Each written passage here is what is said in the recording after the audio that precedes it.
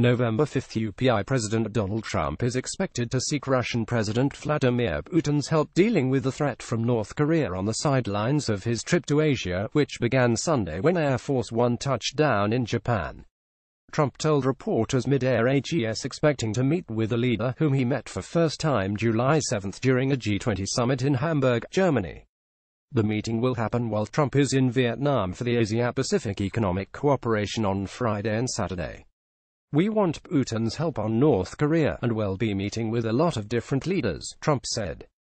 The probable meeting comes as U.S. investigations into the Kremlin's alleged meddling and the Trump campaign's possible collusion in the U.S. presidential election heat up.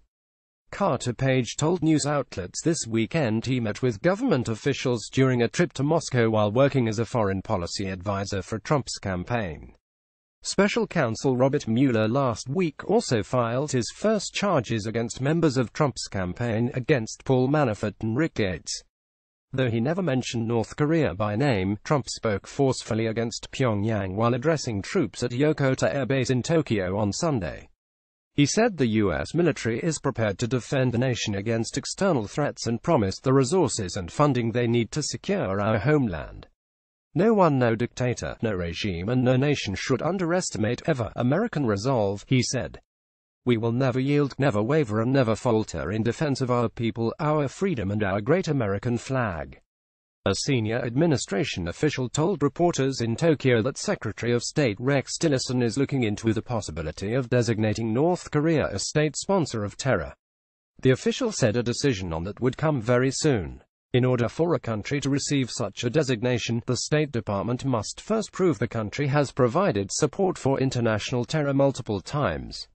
After speaking to troops, Japanese Prime Minister Shinzo Abe hosted Trump at the Kasumigaseki Gaseki Golf Club, where the two men golfed with Hideki Matsuyama, the number 4 ranked golfer in the world. The two leaders later dined at Ginza Yukate, where Trump told reporters the two planned to talk about North Korea and trade. On Tuesday, Trump is scheduled to travel to South Korea for a bilateral meeting with President Moon Jae-in. He will then travel to China on Wednesday to meet with President Xi Jinping.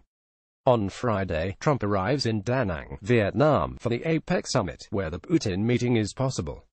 He'll travel to the Philippines on November 12 for an event honoring the 50th anniversary of the Association of Southeast Asian Nations. On Friday, Trump unexpectedly announced he would extend his trip to 12 days in order to attend the East Asia Summit on November 12 in Manila.